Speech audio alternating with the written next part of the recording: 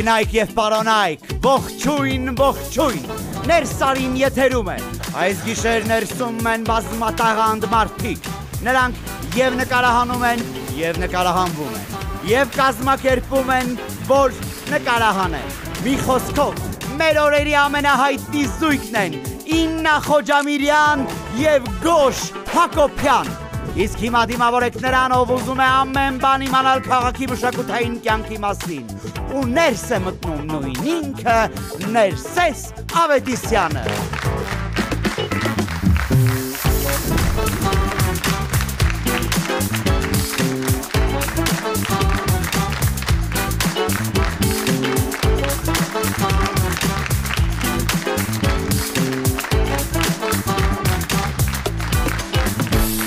Բարի երեկո, եթերում Նers Ari գիշերային շոուն է, ձեզ հետ եմ ես, Ներս Ավետիսյանս։ Եվ գիտեք, ասում են, եթե հոգտել ես առօրյա ունայնությունից ու տարբերակ չունես քաղաքից բացակայելու, ուղղակի հավաքիր ճամպրուկդ ու գնա ամենամոտ ու գերպանիտ հարմար հյուրանոցը։ Մի քանի օր հյուրանոցում եւ ունայնությունը անցնում է, քեզ զգա մայրաքաղաքի հյուր։ Գնա նախաճաշի, կարդա օրվա լրահոսը, կարծես թե դու օտար երկրում ես ու այդ քաոսի մեջ չես։ Մերսման գնա, լողավազան գնա, հյուրանոցի նախասրահում ծանոթացիր անծանոթ կենվորների հետ, հետո սենյակումդ միացրու հեռուստացույցն ու նայիր Նers Ari գիշերային շոուն, մտքիդ մեջ մտածիր, թե այմարտեսիչ լավ շոուներ են նկարում, հետո մինի բարից մի փոքրիկ շիշ Արարատ կոնյակ վերցրու, խմիր ու ասա այ քեզ բան, այս ինչ հրաշք վայելքա Արարատ կոնյակը, մի խոսքով, ապրիր ուրիշ մի կյանք, հաստատ նոր լիցքերով կվերադառնաս ու կյանքն այդքան էլ ունայն չի թվա։ Շնորհակալություն ծափերի համար, ողջունենք մեր բենդին, Rootline and Friends, շնորհակալություն, որ կրկին ինձ հետ եք ներսում եւ հիմա ես շտապում եմ Ստեփանի մոտ իմանալու կոկտեյլային նորությունները, գնացինք։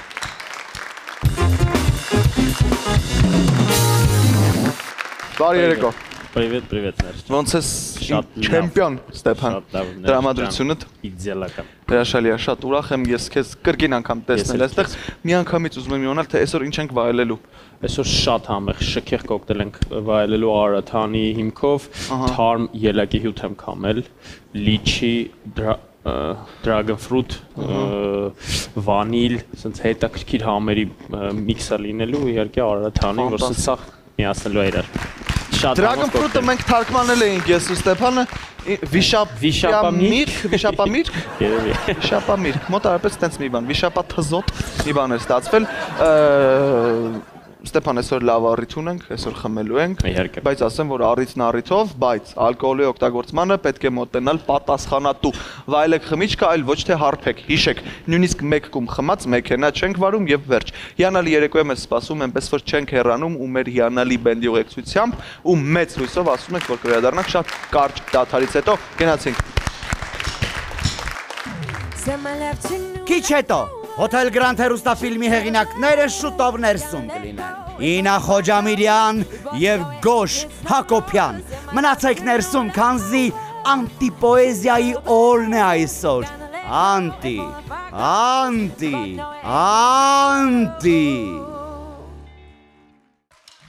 No,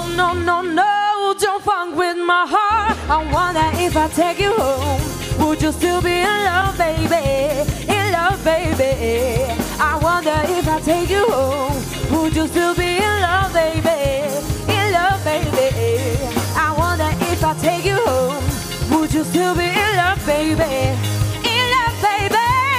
I wonder if I take you home, would you still be in love, baby? In love, baby.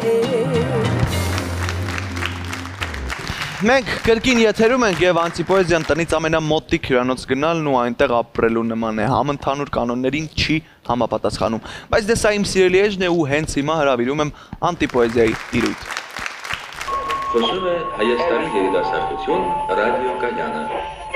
Անոնել կա, բայց որն ասես, կատակով են ծրել կարդել։ Մեկը մեկից անմիտ ու սին, էլ անցաշակ լյուքս ու տորքսին, էլ Իլոնա, էլ Alfred, el Georgeta, el Van Silbert, el Iveta, el Antifon, el Rita, el Patifon, el Clary, el Anelka, ce թարգմանես իք դուրս կգա։ Al ինչ պետք է մշան վիլ,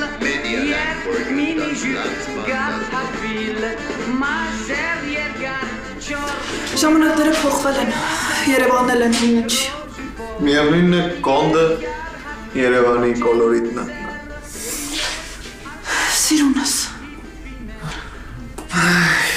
Լսեք ես մեկը, մեր քաղաքի մասին է նորից Արմեն Շեկոյան։ Փոքրիկ տղան շիսոտ տեսավ շիսոտ մայլի միջին, շիսոտ տեսավ ուրախացավ, մոտիկ վազեց սիրուն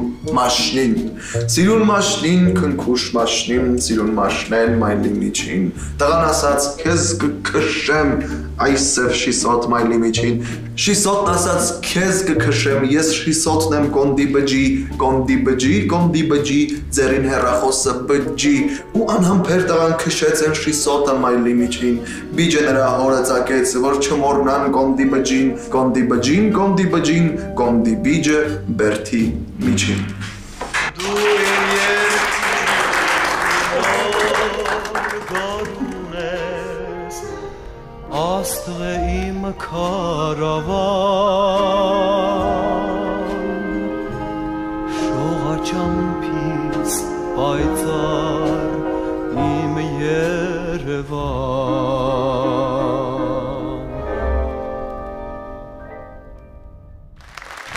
Մենք վերադարձանք, կարդացեք Արմեն Շեկոյան, սա էլ իմ խորհուրդը ձեզ։ Իսկ մենք շարունակում ենք գիշերը ներսում և ես միանգամից ուզում եմ ներս հրավիրել դերասաններ և պրոդյուսերներ շատ հիանալի զույգ Իննա Խոջամիրյանին և Գոշ Հակոբյանին։ Ներս եկեք։ Mommy don't know that it's getting hot at the party shop, doing something unholy. He said, man, won't you drop it in? Should be popping in. Yes, you put it down slowly. Oh, he left his kids at home. So we can get that. Mommy don't know that it's getting hot at the party shop, doing something unholy.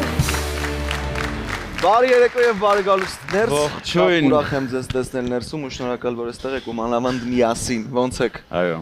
Մենք ենք շնորհակալ, լավ ենք։ Այո։ Ծաղիկը նստել է ջենտլմենների մեջտեղում, ես ինձ լավ եմ զգում, շարունակեք դուք։ Խմենք, եկեք խմենք։ Ստեփան, ինչ ենք վայելելու միասին։ Այսօր շատ հետաքրքիր բարև ձեզ, շատ հետաքրքիր կոկտեյլ եմ պատրաստելու ձեր համար Արարաթանիով, թարմ ելակի հյութ, ոնց ասացինք, ներս, վիշապա, dragon fruit, լիչի, վանիլ, սենց հետաքրքիր ամերի միքսա լինելու։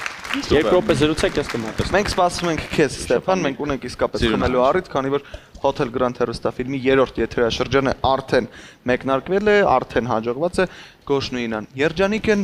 ու անպայման սա պետք է նշել, չէ՞։ Միանշանակ։ Վարկաններան, հենց Ստեփանը մեզ հուշի այդ մասին, բայց մինչ Ստեփանը մեծ գրասիրի կոկտեյլները, ես ուզում եմ ասել, որ հանրությունն արդեն տեղյակ է, որ դուք զույգ եք, միասին եք, նորմալ է, որ ես այս հարցերը տամ, ընդդեմից որ ասեք, խնդրեմ, ինչպես է կարողացել բացատրել ձեր խանդոտ հետևորդներին և երկրպագուներին, որ դուք էլ մարդ եք, պիտի ունենեք ձեր կյանքը, ձեր անձնական կյանքը, առանձին անկյունը, համակերպվել են, որ վերջ այս մարդկանց սրտերը զբաղված են, չենք գրում, չենք... Իսկ հիմա բացատրելու կարիք երբեք չի եղել, որպես այդպիսին, հա չէ, որ մենք փորձենք բացատրել, ինձ պետք է բացատրել բացասականը, պետք է բացատրել չարածը, իսկ արածը ինձ թվում է պետք չէ բացատրել, պետք է ընդհանրապես ցույց տալ անկեղծորեն, ցույց տալ այնպես ոնց կա։ Իրանք միանգամից ամեն ինչ հասկանում են ու հա։ Ուսով ենք, մենք ուսով ենք, որ միշտ կհասկանան։ Մինչև հիմա սենց է եղել, չգիտեմ։ Իննան շատ սիրուն ժպտում է ու լռում։ Ես մենակ դա եմ կարողանում վերջերս։ Okay, շատ լավ։ Այդ դեպքում ինձ հետաքրքիր է մարդկանց արձագանքը, հա, փողոցում գալիս են գրկում են, վայ, բալեքս մեռնեմ ձեր ջանին, շնորհավոր, երջանիկ, գրկանոցը ուրա, եփեք, երեխա ունենում, փսակվեք։ Ինչեր է տեղի ունենում, տենց մեր մենտալիտետին համապատասխան ինչ դեպքեր է գրանցվել։ Կպատմես։ Պատմելու քիչ կա, այնքան իսկական ամեն ինչ, որ նայ, գիտես ոնց ներսես, եթե մենք որոշենք օրինակի համար իսկապես դա օգտագործել որպես որևիցե ինչ-որ կոմերցիոն նպատակներ հետապնդելով ու ուշադրություն դարձնենք, ինչա դրանից հետո փոխվում։ Ես շատ սիրուն կարայի շարադրեի բոլոր փոփոխությունները, որ փողոցում է լինում կամ ինչ-որ ուրիշ տեղ է լինում, բայց որ դա արել եմ ես սպոնտան իմ ծննդյան օրը ու սենց post եմ որպես նայել եմ Իննային իր ռեակցիաները ուզում ստուգի, որովհետև ընդհանրապես մենք դες բան չենք պլանավորել։ Այդուհանդերձ մենք չենք հետևում ինչա տես փոփոխում դրանից հետո, ոչ մի բան։ Հասկացա։ Մենք ավելի ազատ ենք գուցե։ Այն ժամանակ պետք է մտածենք։ Ին Գոշը վաղուց արդեն երկար տարիներ ծավալում է իր պրոդյուսերական գործունեությունը, բայց քո մասով ես օրինակ նոր եմ իմացել։ Ինչի անդարդ գլուխը դրեցիր դարդի տակ։ Մի հատ ինձ էդ ասա, որտեղ իրական պրոդյուսերական աշխատանքը այդ ծարծափելի, ծանր ներվային ու վազվզոցի մասին է։ Փողերը բաները տակ կան, հազար բան կան, դեռ դերասանին այդ երբեք չի հետաքրքրում ու դասում ես դե կանեն բան, ճիշտ է, հետո դերասանը դե սոված անում, հետ էլ չի, հետ էլ պետք է ասել, բայց ամեն դեպքում։ Ասեմ քեզ մեր մոտ չէ, այս հարցին կարելի էր որպես ի պատասխան նորից շփտալ, ինչի իմ մոտ ամենալավն է ստացվում այս երեկո միայն։ Մի հատ բանը։ Բայց պրոդյուսերական գործին եւս ծաղիկ էր պետք։ Սիրուն տրամադրություն ունեմ այսօր։ Այսօր իննա 4 բառով ուզում եմ սահմանափակվի այսօր։ Ամերիչի մասին։ Լավա քեզ հետաքրքիր է։ Մեծ տաժանակիր ու պատասխանատու գործ է, որովհետև այո, երբ որ ամբողջական շղթայի մեջ դու կազմում ես միայն դերասանական կազմը, ընդ որում քո սպասելիքներով, քո աշխատանքային եւ պարտականություններով եւ պարտադրանքներով դու պատկերացում անգամ չես կարող կազմել, որ դու իսկապես այդ մեծ հսկայական շղթայի մի մասնիկն ես կազմում եւ այդ մինչեւ այդ շղթան գալիս հասնում է քեզ, այնքան մեծ աշխատանք է տարվում, մինչեւ գալիս է հասնում է դերասաններին։ Ամեն մեկը յուրովի աշխատանք է տանում, այս շղթայական process է եւ եթե մի շղթան միջից հանես, փուլ կգա ու կխարխլվի, բայց համաձայն եմ, ռեսպեկտ բոլոր պրոդյուսերներին, ովքեր այսքան ժամանակ փորձում են գործունեություն ծավալել, հաջողում են, անում են ամեն դեպքում, որովհետև հաջողությունը դա արդեն կարելի ասել երկրորդական է, երբ որ դու ունես նպատակ եւ պիտի ասելիքդ հասցնես տեղ։ Ամենաառաջնայինը դա պիտի լինի ու ամեն գնով պիտի կարողանաս դա անել։ Ասելիքդ տեղ հասցնես, կհաջողես։ Մնացածը հետ։ Ընտիր, Hotel Grande արդեն երրորդ եթերաշրջանն է դուրս գալիս էկրաններ։ Ինձ հետաքրքիր է, որն է ձեր նպատակը առաջին սերիաները ստեղծելիս եւ որն է հիմա ձեր նպատակը, որտեղ բավականին երկար ու բարդ ճանապարհ եք անցել ու հաղթահարել։ Հիմա շատ կարևոր մի հատ բան է մոտենում մեզ։ Տադամ, չէ, սպասված բան է։ Շնորհակալություն քեզ Արարատ մեղրի հիմքով։ Ֆանտաստիկ դոկտորների համար շատ համոզված։ Դե շնորհավորում եմ ձեզ։ Դե խոսեք։ Ձեր գրանցած հաջողությունների համար հուսով եմ որ 4-րդ, 5-րդ եւ 6-րդ եթերաշրջանները եւս կգնան էկրաններին եւ շնորհակալություն որ ներսում եք։ Շնորհակալություն Ռավերի համար։ Գիտես, ի սկզբանե ամենաառաջին կետում գուցե այդ տեխնիկական սպասելիքները ընդհանրապես ֆիլմ արտադրությունից մեր մի քիչ ուրիշ էին, քան հիմա, երբ որ մենք արդեն 3 անգամ արեցինք այդ նույն բանը ու 3 անգամ տեսանք այդ բարդությունները, որոնք որ առաջանում են հետ արտադրական փուլում կամ ընդհանուր արտադրության մեջ, հա, բայց մի կետ կար, որը որ չի փոխվել, որին որ մենք նվիրյալ մնացինք միջև վերջ, դա որակներ, հիշում ես միակ անգամ եւս ես քո մոտ եղել էի հյուր, մենք էլի միասին խոսում ենք որակից, դե որակը շատ լայն հասկացողություն է, շատ լայն։ Ու երևի որակի հնարավորինս շատ հասկացություններով նվիրյալ մնալն էր առաջին հերթին։ Հետո նոր մնացած արդեն իր կոմերցիոն եւ ոչ կոմերցիոն կողմերը, սեզոնների բաժանել եւ այլն, հա, բայց փորձել ենք ընդհանուր առմամբ ցույց տալ, որ հնարավոր է անել ավելի լավ, հնարավոր է անել գեղեցիկ, փորձել ենք անել գեղեցիկ, փորձել ենք անել հնարավորինս էսթետ մեր պատկերացումներով։ Գիտես հետաքրքիր մի բան կա, յուրաքանչյուրի համար իր արած գործը որակյալ է, որովհետև եթե ես դա անում եմ, չեմ կարող ուրիշ կերպ պիտակավորել կամ ասել ես անորակ գործ եմ անում։ Յուրաքանչյուրի արած գործը որակյալ է մեր չափանիշների մեջ։ Հիմա մենք տրվել ենք մեր պատկերացումների որակին, բայց այն ինչ ուզում ենք ասել, շատ հետաքրքիր մի բան կա։ Ինձ օրինակ ժանրի տեսանկյունից, հա, շատ մանր ասպեկտներ կան, որոնց կարելի է անդրադառնալ։ Ժանրի տեսանկյունից շատ մարդիկ կան ասում են, մենք նայում ենք Hotel Grande ու չենք հասկանում սա ինչ ժանր է։ Սերիալ է, թե սիթքոմ։ Կարծրատիպեր կան, որոնք մեզ համար առաջնահերթություն են, հենց առաջինը կոտրել այդ կարծրատիպերը, այսինքն մենք ունենք սերիալ, մենք ունենք կարճ սերիալ, մենք ունենք երկար սերիալ, մենք ունենք լացելու սերիալ, մենք ունենք սիթքոմ։ Եվ միջազգային շուկայում, երբ որևէ թե հեռուստատեսային, թե ցանկացած հարթակի պրոյեկտի տակ, դու կարդում ես նախագծի տակ դրամա, ստորակետ, կոմեդի, ստորակետ, horror, ստորակետ եւ կան նախագծեր, որ շուրջ 7 կատեգորիայի դասվում են, հա։ Մենք էքսպերիմենտալ ժանրում մեծ էքսպերիմենտներ իրականացնող ենք, Hotel Grande սիթքոմ չի, լացելու սերիալ չի, երկար սերիալ չի, այդ չափանիշներին չի վերաբերվում, դրամա, կոմեդի, ռոմանտիկ կատակերգություն, ինչու ոչ։ Մենք փորձում ենք ժանրերի խառնուրդ տալ, մենք փորձում ենք խառնել, տալ, էքսպերիմենտ անել եւ հայ հասարակությունը հնարավորություն ունենա նայելու մի բան, ինչը իր համար եւս էքսպերիմենտալ է եւ եթե հարցը առաջացավ, ինչ է սա, ինչի են սա այսպես անում, մենք հաջողել ենք։ Մենք էլ ենք փորձում։ Էքսպերիմենտը էքսպերիմենտի հետևից է։ Երրորդ անգամն է արդեն անում, վստահաբար դուք հաջողել եք։ Ինձ հետաքրքիր նաև աշխատանքային process-ի մասին է, որ դուք պատմում եք, ես վստահաբար պատկերացնում եմ, թե ինչ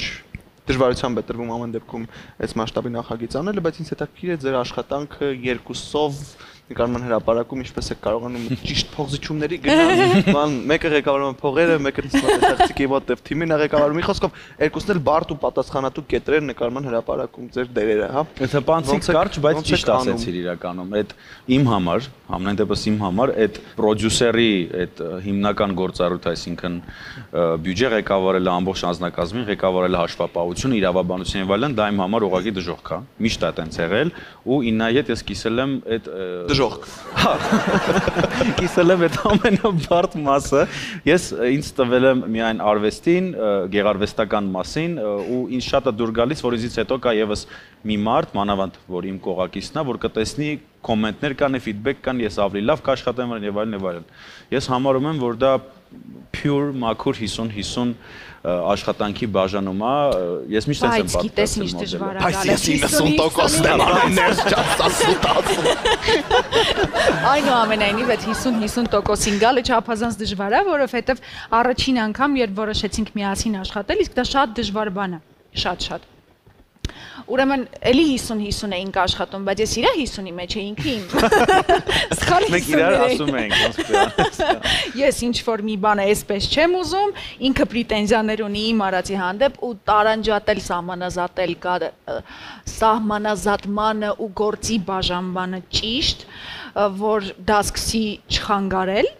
օգնելու փոխարեն շատ դժվար է։ Բայց հիմա այդ սահմանները սիրուն խարտում ենք, փորձում ենք հավասարեցնել, իհարկե զեղումներ լինում են, process-ի մեջ ենք։ Իմ մոտ մասնավորապես լիրիկական զեղումներ շատ են լինում, հատկապես post production-ի փուլում, որ գալիս եմ մոնտաժնիում, նայում եմ, ասենց ինչ որ ես էլ այդ օրը նախատրամադրվածություն ունեցել եմ արդեն, ինչի ասած։ Իսկ ես 12 ժամ գործ էի անում, գալիս է ոչ մի լավ կոմենտ, կապ չունի, այս ինչի ասենց։ Դա ես քո 50%-ից հարց տամ։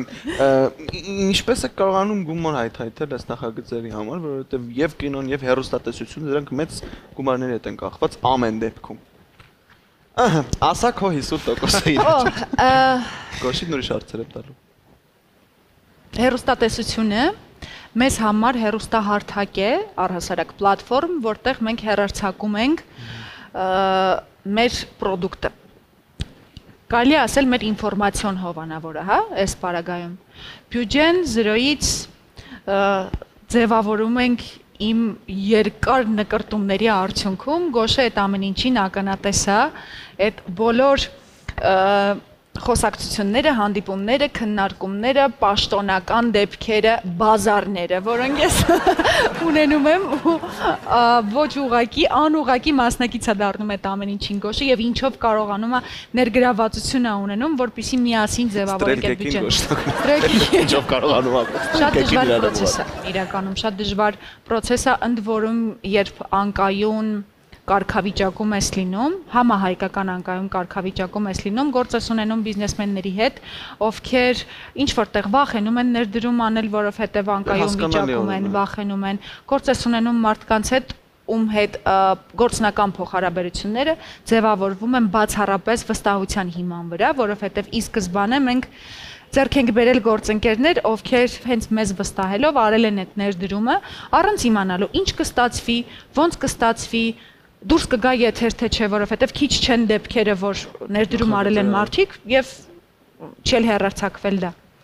Ամեն դեպքում մեծագույն շնորհակալություն այն մարդկանց, իսկապես շնորհակալություն, ովքեր վստահել են մեզ, շարունակում են վստահել, որովհետև մեծ եւ թվաբանությունա եւ գործա։ Ընտրի։ Հիմա Գոշ, այստեղ արդեն չնայած 2-50 նախառնվում իրար, ձեզ մոտ նկարահանվում են Նազենի Հովհաննիսյանը եւ Խորեն Լևոնյանը, բավականին բարդ Դրա ինչն էր 50-50։ Նազենին եւ Խորենը 50-50 աստեղել։ Հասկացա, մեկ ես եմ խոսացել։ Դժվար է իրաց վեր նկարnan հրապարակ։ Ամեն դեպքում ամենահեշտ դերասանները չեն, որ կարող են հայտնվել ցանկացած կինոհրապարակում, հա, ոնց եք կարողացել հաջողացնել նրանց վերել հասցնել Grand Hotel։ Դե գիտես, այդ դժվար բառն էլ ոնց որ էլի մեծ հավաքական բառ է։ Իհարկե դժվար է, չէր կարա լինել։ Բայց ինչքան դժվար է։ Օրինակ կարող է նկարվես ինքը գրեր կարող է, բան չէր կարա հեշտ լիներ, տրամաբանում ես, հա, այդ տիպի։ Բայց գիտես, ինձ թվում է, որ մեծ խնդիրներ լուծելու համար պետք են նաև մեծ մարդիկ քո կողքը։ Այսինքն այն պլանկան, որը որ մենք մեր առաջ դրել ենք ու փորձում ենք հասնել դրան, ցավոք սրտի թե ուրախություն մեզ պետք են մեզ այնպիսի մարդիկ, ինչպիսին են քո նշած մարդիկ, որպեսզի մենք այդ տեղերը հասնենք, հա, ու հա, այդ մեր համար մեծ գուցե ամենամեծ ցուցանիշներից էր առաջինը մեր համար, որ նման մարդիկ տեղ գտան մեր նախագծում։ Դա դարավ մեր բոլորի նախագիծը, որովհետև մենք ամեն մեկս աշխատեցինք դրա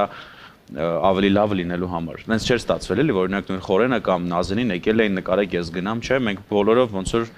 անձնակազմի տրամադրությունները բոլորիս մոտ ու իրանք իսկապես ուզում են որ մեր մոտ լավ լինեն։ Մենք իսկապես ուզում ենք որ իրանց կտորները լավ լինեն ու տենց համախառն աշխատանքի արդյունք է սա էլի։ Մենք հետաքրքիր կարգախոս ունենք մեր production-ը, այսպես ասած, դերասանների եւ անձնակազմի հետ աշխատելիս մենք աշխատում ենք այն մարդկանց հետ, ավելի ճիշտ փորձում ենք մեզ շրջապատել այնպիսի մասնագետներով, ովքեր ունեն շատ կարևոր մասնագիտական բառի լավագույն իմաստով, ունեն ասելիք եւ ունեն ապացուցելու բան։ Դա էլ արտահայտության լավագույն իմաստով, այսինքն նկարահանող անձնակազմը յուրաքանչյուրը եւ բոլորը միասին ունեն ապացուցելու բան։ Ինչ կարող ենք մենք անել եւ այդ ընթացքում այն ինչ մենք կարողանում ենք անել, ինչքան ենք աճում, որպեսզի կարողանանք անել հաջորդը։ Ամեն մեկս մեր վրա անդադ աշխատում ենք։ Եվ այդ ընթացքում մենք ունենք կարիքը, մեզ անհրաժեշտ են ջատագովներ եւ այն մարդիկ, օրինակ Նազենին ու Խորենը, իրենց մասնագիտական մեծ բեռով, ամենակարևորը, այն մարդիկ, ովքեր հավատում են մեզ, այսինքն դա ուղղակի ընտրություն չի, մենք նկարում ենք Նազենին եւ Խորենին, բոլորս ենք սիրում Նազենին ու Խորենին, բայց ֆենոմեն կա, ինքնանպատակ չի։ Նազենին ու Խորենը հավատում են մեզ, այսինքն այն երիտասարդությունը, հաջորդ սերունդը, ով գալիս է իրանց հետևից, մենք հավատում ենք իրանց, դա շատ ավելի հետաքրքիր մոտեցում է, քան այն, որ մենք ընտրեցինք Նազենի Հովհաննիսյան եւ Խորեն Լևոնյան դերասաններին եւ նկարեցինք մեր նախագծում, չէ։ Մենք հավատում ենք իրարով ենք, որպեսզի ունենանք սիրուն նախագիծ, սիրուն կինո։ Ես ունեմ մի քանի լուսանկար այդ մեծ ընտանիքից։ Այնքան սիրուն են, ուզում եմ տանել աշխատասենյակ կախել։ Նախագծի վրա։ Եվ միջես ցույց կտամ լուսանկարները մեր հեռուստադիտողին, խնդրում եմ դուք ասեք, ինչ է սպասվում, ուր է գնում նախագիծը, արդյոք կլինի նոր եթեր։ Մի խոսքով դուք ասեք մնացածը։ Արի ասենք ու թեման փակ։ Այո, միանգամից։ Hotel Grand-ը որպես ֆիլմաշար, 3 մասից բաղկացած ֆիլմ, այսպես փորձեմ անվանել, ավարտվեց եւ մենք այլևս կարիք չենք գտնում։ Այո։ Չի լինելու 4-րդ եթերաշրջան։ Չէ, ինձ թվում է համ հեռուստադիտողը, համ դու, համ Իննան բոլորը համաձայն են մեր հետ, որ ինչը որ սիրուն է պետքա լինի համառոտ, պետքա լինի կարճ ու պետքա լինի հասանելի։ Կան նոր նախագծեր։ Գալիս են նոր նախագծեր։ Փողեր արդեն ճայլա այդ խոստամ։ Գալիս են նոր նախագծեր։ Okay, մենք սրտատրով սպասում ենք ձեր նախագծերի նոր։ Շնորհակալություն ևս մեկ անգամ, որ ներսում եք։ Ես շատ սիրում եմ ձեզ, շատ ուրախ եմ ձեզ այստեղ տեսնել, բայց դուք այսքանով դեռ չեք ազատվում։ Խմենք ասեմ։ Գալիս են նոր նախագծեր։ Ասելու բան ուներ, էլի։ Ասելու բան ուներ, քանի դեռ եթերում ենք ու դու պիտի պատասխանես հենց եթերում։ Սա քո կյանքում երևի թե առաջին առաջարկը կլինի, որ ինձ ստիպված ես եթերում պատասխանել, հա։ Որովհետև մենք մեր նոր նախագծում նաև դիտարկել ենք քեզ։ Ասա, հա, խաղում ենք, չէ։ Ես միայնակ չեմ կարող այդ հարցին պատասխանել։ Հրավիրենք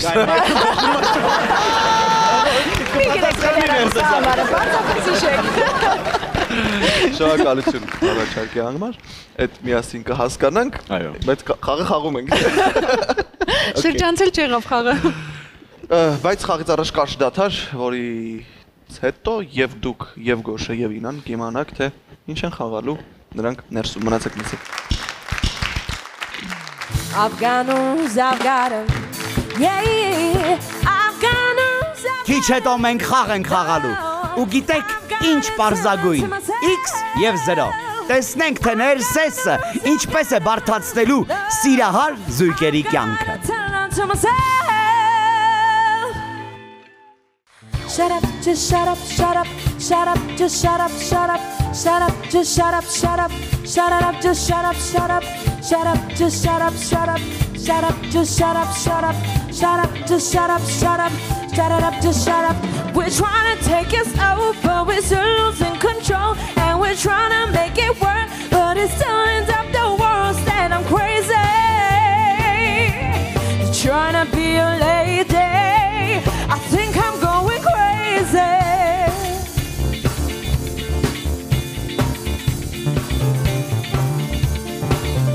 Then I'm crazy for trying to be a lady. I think I'm going crazy.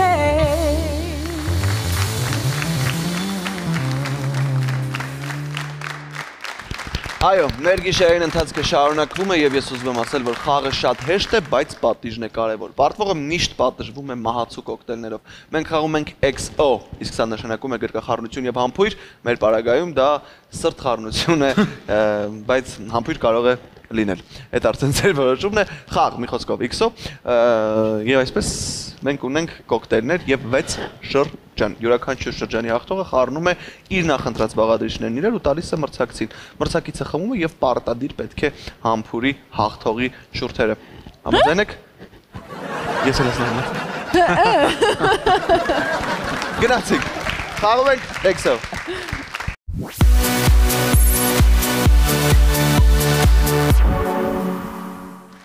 Դե ինչ, իմ հյուրերը պատրաստ են, այնպես որ եկեք որոշենք ով է X-իկը, ով լոլիկը։ Ես նոլիկն եմ, ինոլիկն եմ ես։ Ես սկսեցի։ Ով է սկսում։ Ես սկսեցի։ Գոշը սկսեց։ Ես հուզվեցի։ Գոշը սկսեց, ես հուզվեցի։ Գոշ։ X-իկ նոլիկը շախմատ չի։ Հա, այսը արագ են խաղում Գոշ։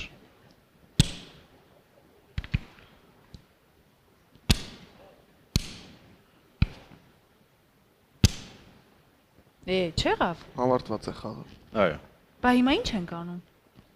Նայի 50-50 ենք ստեղել 50-50։ Ասում եմ ստե, ասում եմ ստե։ Կարա՞մ։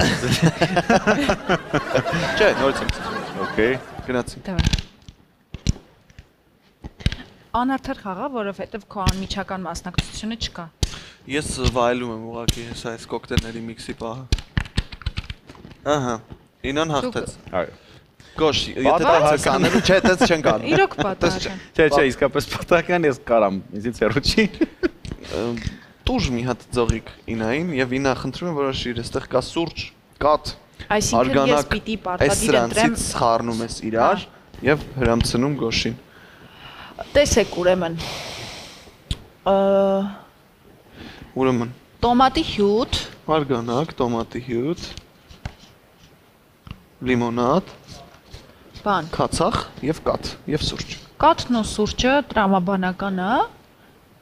Իսկ ասենք արգանակից սկսենք։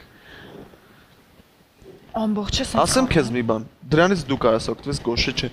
Ստեփանը կարա քեզ հուշի նենց խառնուրդներ, որ ասենք սպանի։ Չէ։ Չէ։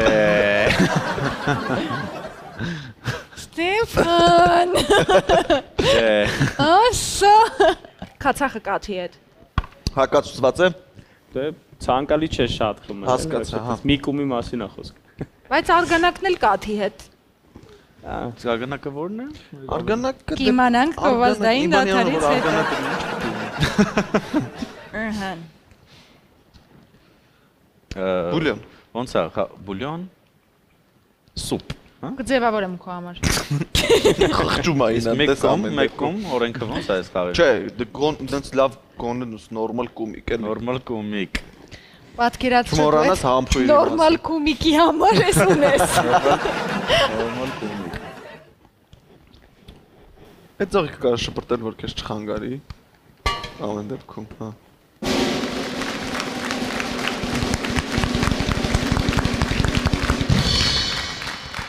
Խմեց չտեսա ես։ Հա։ Խմեց։ Խմել եմ, իսկապես խմել։ Ես էլ չեմ տեսել։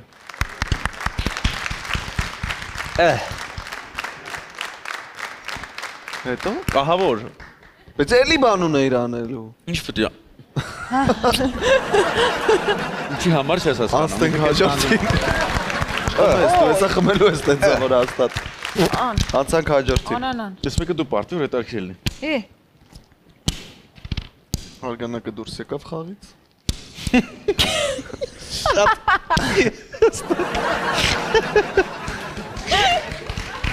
Արդարենք։ Տենց եք լորեշը։ Կարակ մի անգամից 3 սարքի Բայց նայ դու միշտ պետքա հաշվի առնես, որ ես իմ կամքով եմ պարտվել, ձեթից սկսեց։ Ես քեզ Քեզ ով էր խնդրում քո կամքով պարտվեիր, որ հիմա էլ ասեիր հիշի։ Չի կարելի երբեք հավատալ տղամարդու։ Թվում է ձեթը եւ գարեջուրը երբեք չարժի միասին։ Գարեջուր ու ձեթ, դե սատկի, ինչ ասեմ, դուրդ եկավ ինքնական պարտությունը։ Ինչ էիր ասում, կձևավորես։ Նայ ոնց են ձևավորում։ Հա, բայց ես չեմ անձեռոցիկից մեջ։ Ձեթը քաշի ջանը գոնե։ Տղեկ։ Իննա։ Ոյ ձևի, ձևի։ Մենակ ձեթն է խմում, ձեթը գարեջուրի վրա է։ Ոնց եմ ես որպես բարմեն։ Մարդուն, եթե սիրտը խառներուց խոսացնում ես։ Վտանգ կա, որ էլ չարժի խոսացնելի է։ Պսխում է, հա։ Գնացինք, երորդ ռաունդ։ Ներսես, դու ինչի չես խմում։ Ես հաղորդավարն եմ հին։ Ներսես, կխմես։ Գնաց։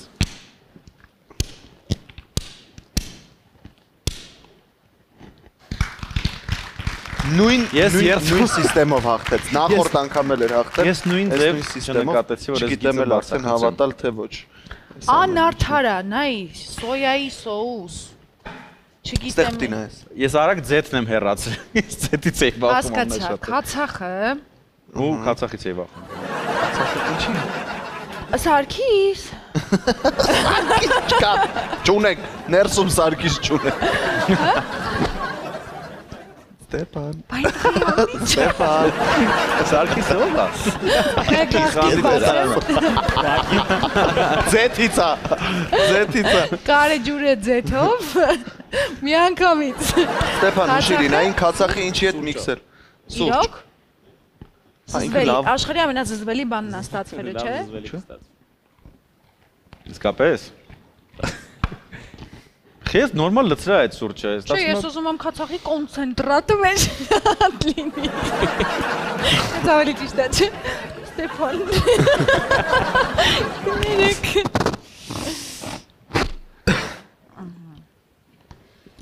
Օտենց իջ նրբագեղությամբ ես խառնում։ Նա ինչ անշատակալիս։ Այս դատարկ սուրճ, հա։ Այս ես կարամ խմեմ։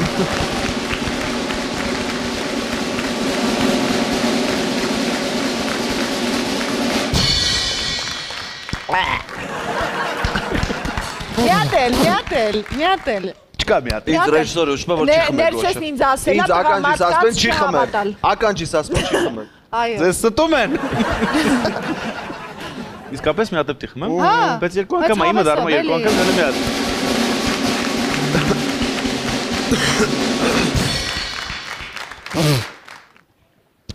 Ոնց է, էլ մի հատ էլ։ Որտե՞ղ եկավ այդ ձենը։ Խմեց։ Հա։ Ոչ չէ, ես կատակ կանեմ։ Տղեկ։ Չէ, ակնհայտ է գոշված։ Ում ես խափում։ Բայց ես կարամ վերից լսնեմ որ չէ։ Նայ։ Մեջ կով է էլի պրաստը։ Գնացինք հաջորդ պտույտին։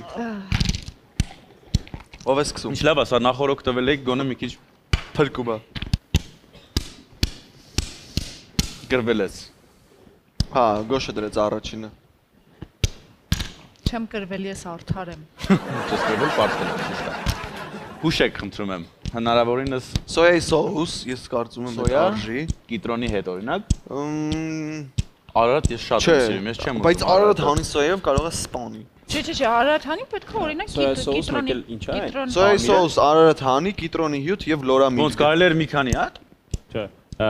Կիտրոնի հյութը սոյայի սոուսով։ Սպանի տեղում։ Կիտրոնի հյութը սոյայի սոուսով։ Այո։ Չի սպան, թեթև։ Լավ։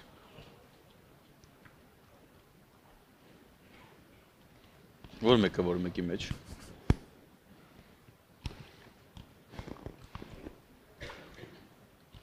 Այ ճիշտ միքսա տես։ Եվ խմի սա։ Մի քիչ էլ ցենց թափտուր։ Ահա որա։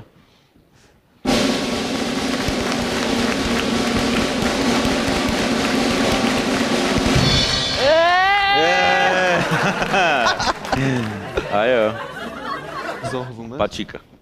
Նախորդը իմիջելոց մենք բաց թողեցինք։ Այո, սա լինում է double պաչիկ հիմա։ Գնացինք, ես մի հատ double kiss։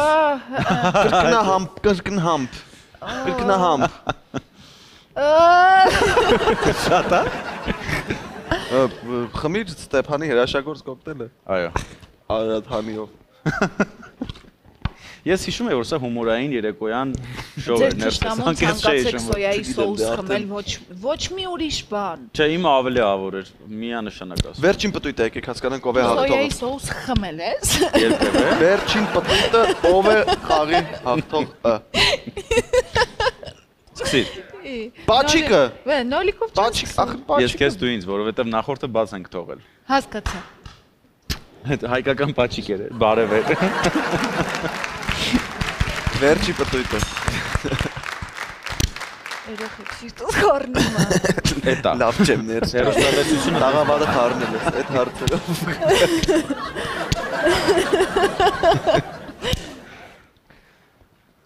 Ես պարտվեցուի։ Պարտվեցուի։ Ցույնշին։ Հիմա այս ամեն ինչը կարող ես ֆիքսելին։ Ող, այս վերջին պտույտն է։ Այս վերջինն է։ 4 հատ կլինի ֆիքսել։ Ֆիքսել չէ, միքսել։ Ֆիքսել։ Ինչ ուզում ես ֆիքսի։ Ինչ ուզում ես ֆիքսի։ Այդ սոյան ոնց որ լավ կայֆ է տալիս։ Չէ, լավ ֆիքսված եկել եմ։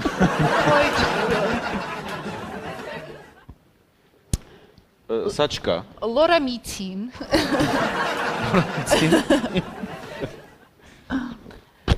Նենց լավ բաներ են ախր մնացել։ Իսկապես։ Սա խաղ չի ես, մեկը հյուրասիրություն է իհարկե։ Այդ իրան է վերցում։ Սա ինձ։ Արարատ հանին իրան, մնացածը կամար կմիքսի։ Սա ինչ է։ Հյութ։ Լորամիրգը։ Լորամիրգը։ Օ, գտել եմ, բայց ոնց իրար խառնեմ։ Ինչ է։ Տոմատե հյութը կոնյակի հետ։ Ոյ, դաժան է։ Վատ չի լինելու, բայց։ Արա դաժան է լինելու։ Հա, բայց դու սարսափելի չի լինելու։ Հա։ Լորամիրգը շատ համով է լինելու։ Չէ, Ես լորամիրգը գիտեմ ինչ եմ պարտում վերջինը, որտեղ են վատերը չկան էլ։ Բայց ամեն դեպքում չեմ կարծում որ հաճելի լինի։ Հա։ Մանավանդ սրանից հետո երկի։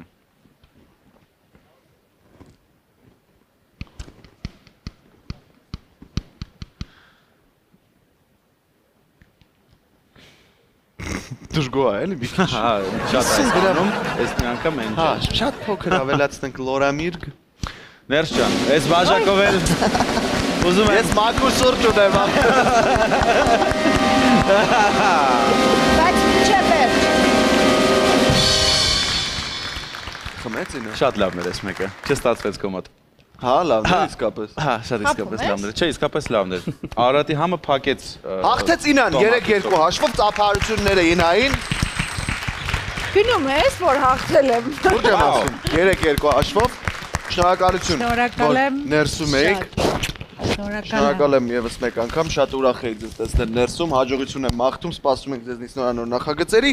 եւ վստահ եմ, որ կհանդիպենք կրկին ներսում, այս ավել պակասի ամեն կներեք։ Եթերում Նers Ari գիշերային շոուն է, շնորհակալություն բոլորին, ովքեր մեզ հետ էին, մնացեք բարով, կհանդիպենք շատ շուտով, խաղաղություն բոլորիս։ I wanna take you away, let's escape into the music, DJ let it play, I just can't refuse it, like the way you do this, keep on rocking, do this, please don't stop the please don't stop the music.